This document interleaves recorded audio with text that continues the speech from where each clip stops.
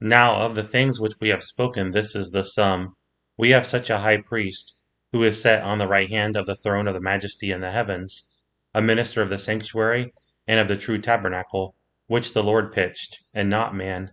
For every high priest is ordained to offer gifts and sacrifices. Wherefore it is of necessity that this man have somewhat also to offer. For if he were on earth, he should not be a priest, seeing that there are priests that offer gifts according to the law, who serve unto the example and shadow of heavenly things, as Moses was admonished of God when he was about to make the tabernacle. For see, saith he, that thou make all things according to the pattern showed to thee in the mount. But now hath he obtained a more excellent ministry, by how much also he is the mediator of a better covenant, which was established upon better promises.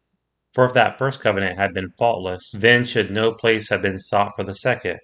For finding fault with them, he saith, Behold, the days come, saith the Lord, when I will make a new covenant with the house of Israel and with the house of Judah, not according to the covenant that I made with their fathers in the day when I took them by the hand to lead them out of the land of Egypt, because they continued not in my covenant, and I regarded them not, saith the Lord.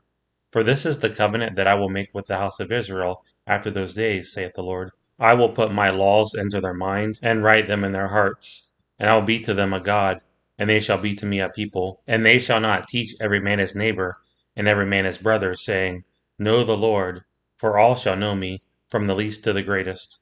For I will be merciful to their unrighteousness, and their sins and their iniquities will I remember no more.